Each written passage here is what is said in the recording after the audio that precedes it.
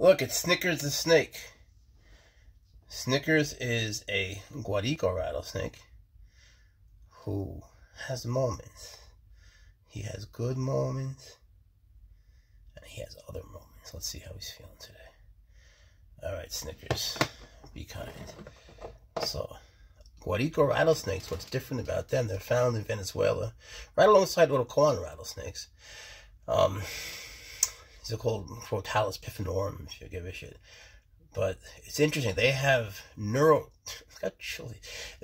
have neurotoxic venom. It fucks your mind. It shuts you down. And you just die. Dead.